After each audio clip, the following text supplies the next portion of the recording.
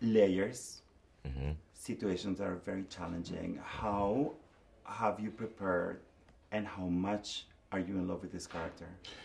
I mean, I was in love with the character as soon as I read the first episode. And, I spoke with the producers and they talked to me about what they wanted to do with the character and how they wanted to do a police drama, but in a different way.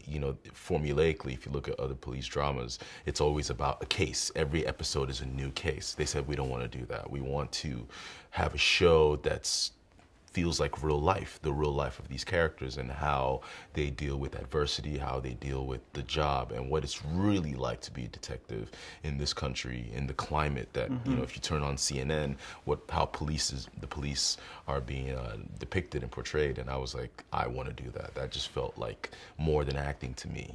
It transcended just the art. Yes. And I loved it. And they told me they wanted to create a character that would not be the same for the whole show, no matter how many seasons it went. It would be a character that would start in one place and end up in a different place. He would go through a lot, and I was ready. I said, sign me up. When we met Loman at the beginning of the season, he's a person with this ethics, this code of this moral book that he goes with in a very passionate way.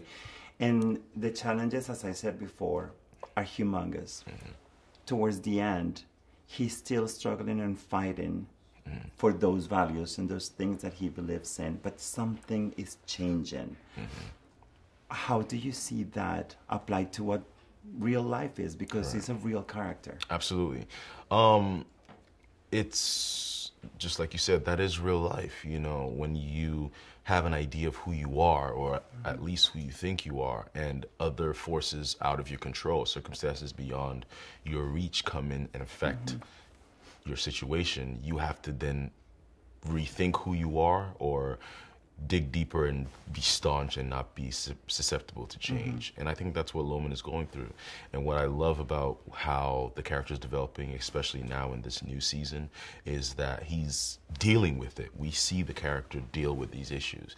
No one just changes overnight. It's a continuing process that happens over time. And I think that's what viewers are going to see with Loman, and that's what's interesting about the character is that we watch him dealing with his changes as he's changing in real time in front of our eyes.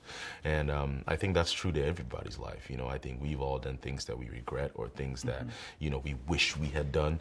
And we try to build our morality or sense of self around who we think we are based off of decisions we make. That's what it is to be a human being. Yeah.